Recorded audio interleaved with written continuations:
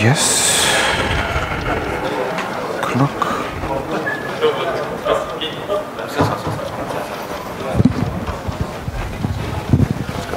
Okay. Last year, Jan-Simon Möller gave his talk at 4 o'clock. This year, he's giving it at 3 o'clock, and it will give us an update about how Linux compiles with LLVM. Let's applaud Jan-Simon. All right. Hello, everyone. So, the Linux kernel on Dragon Wings. So, what's our topic here? So, who has heard about LLVM? Raise your hands. Oh, perfect. Who has heard about, or who has used Clang, which is the compiler frontend? Yeah? Okay. So, our project is about compiling the kernel with Clang. So, okay. From the short poll, you all know LLVM. Starting as a low-level virtual machine, and we want to use the compiler, but also we want to use things like the code analysis, checker, and we want to be able, in the end, as a goal, to use code refactoring.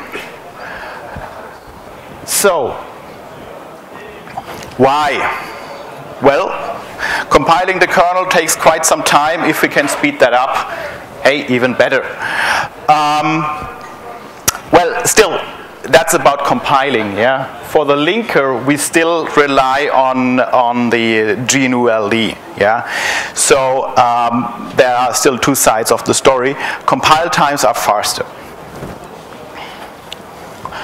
We have a lot of potential in Clang, and there is still a lot of work and a lot of things which can be done in terms of optimizations.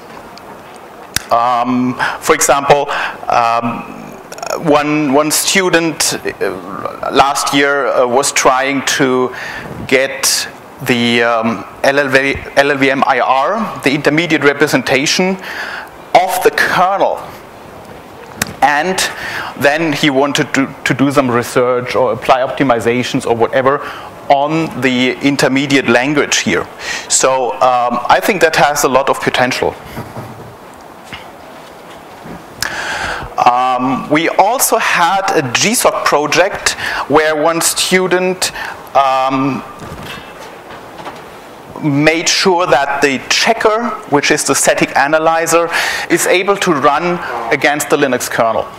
Yeah, there are a few glitches on the checker side that has been solved, and we can now get static analysis runs on the kernel. It works. You can see it on our build bot. It's available just on the checker subfolder. Still, there is quite some work to do. Well, the checker was first done with kind of user space in mind. Yeah, so if you do a checker run against the kernel, you still see quite a few false positives or things that don't apply in terms of the kernel. But it's a really good tool because it shows you the path in where the issue happens, and you wouldn't believe how deep those paths are sometimes in the kernel. Yeah, like 36 steps. That's nothing you can find out with just a human review or inspecting the code. Yeah, if it descends 36 steps. Also, Clang is, or LLVM is used in a lot of other projects, and for example, RenderScript uses it. It's used. It's meanwhile part in the Android NDK. Well, there were some rumors they wanted to compile all of Android with Clang. Well, let's see what happens. It certainly has the advantage that in terms of Android, they can kind of focus on just one compiler. Well, let's see. It's part of the Gallium 3D, LLVM pipe, drivers, and others. And if you are interested, there's a talk tomorrow in the LLVM dev room from Sylvester. He does a full rebuild of Debian with user space with LLVM. So, what about our LLVM Linux project? So, we want to compile the kernel for multiple architectures with the Clang LLVM toolchain. And we want to fix issues which we find on the way. That started out with kind of Clang not supporting whatever nitty-gritty feature that was used in the kernel.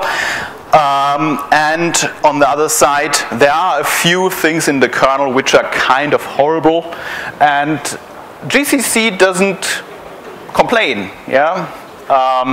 No offense, it's just kind of the kernel and GCC, they were always kind of developed driving each other. So, and they were kind of pushing the boundaries. So, now Clang usually is a kind of more, goes by the book, or goes really by the standard. So we find a few issues where, well, the code shouldn't actually work. Still GCC eats it, and so we had a few things to fix in LLVM. We are kind of a meta project. We collect the patches, we kind of split them up and feed them into the upstream project. That worked out really well. Right now with LLVM 3.4, the latest stable release, you need no patches to LLVM. Still, we need a few patches to the kernel. Because, well, compiler flags need to be set, or the compiler needs to be reset. So there are a few issues in the kernel. What else?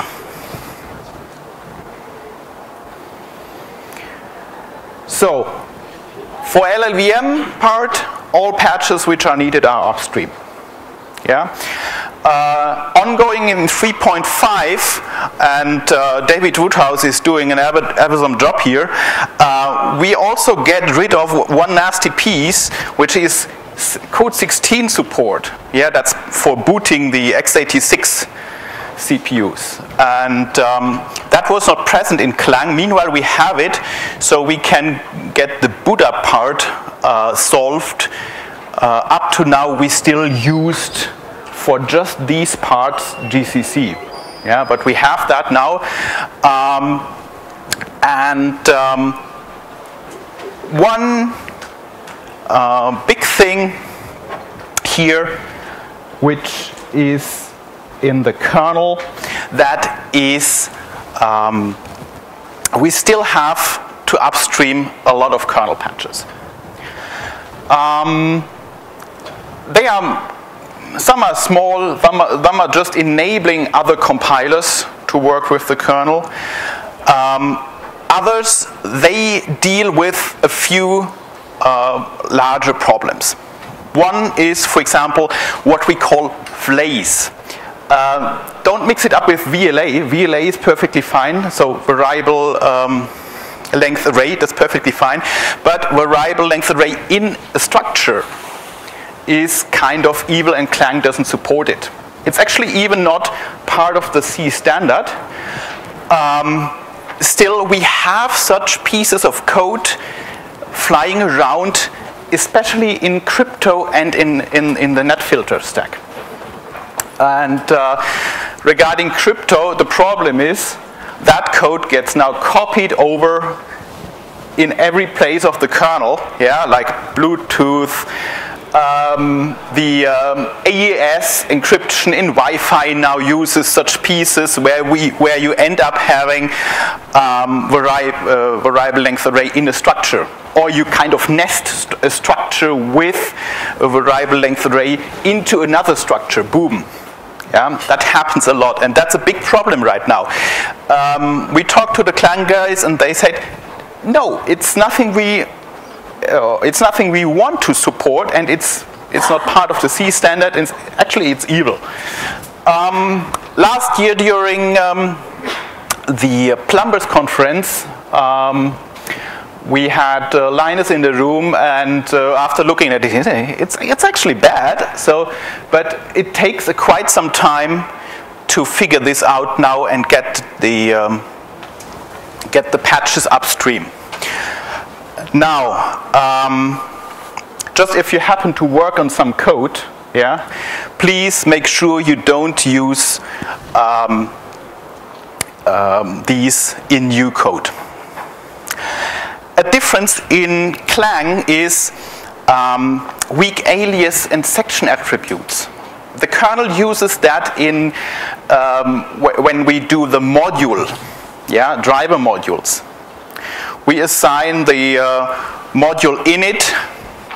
Once we make this connection, we use a weak alias. The problem is GCC makes just this side of the alias inherit all the sections on this side. Yeah, so the upper element gets all the section and all the annotations from the symbol we link to. Clang doesn't do that. Yeah, so that's a difference. Right now, it's no problem. We just apply the necessary attributes at this point over here. Right now, we also do not use the integrated assembler of Clang. It would be possible to compile and link with Clang at once. Yeah, and kind of LTO-ish apply more optimizations. For x86, we still have a few things to sort out. Code 16 was one. With that kind of solved, we plan to enable the integrated assembler again and give it a new run. For ARM, we have a few issues with the assembly style used in the kernel versus what Clang expects. So, if you want to try it out, help us. Tomorrow is another talk in the LLVM dev room. B, you can try it out. We have a website, link follows, and we have a JIT tree which hosts a set of make files which allows you to pull everything, build everything, so you get an x86-64 kernel, or what else do we have? vExpress as QEMU target. We have also a few boards and a few Android kernels, kind of Nexus 7 is supported. So you could try that out on your PC or on a real target. It's kind of always a moving project because we have two upstreams. Yeah, so sometimes it breaks because, well, the merge window of the kernel opened or the merge window of LLVM opened. Yeah, so be aware. Sometimes the patches do not apply, but right now with no patches to LLVM and just the kernel, that actually works most of the time.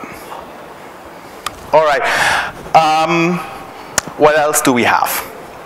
If you want your target, your board supported, feel free to post a patch on the mailing list. It's not that hard. And what else? Yeah. Contact. Here's the website, llvm.linuxfoundation.org. We have also a mailing list, IRC channel, LLVM Linux on OFTC. And feel free to contact us. All the information is also in the picture over there. All right, questions?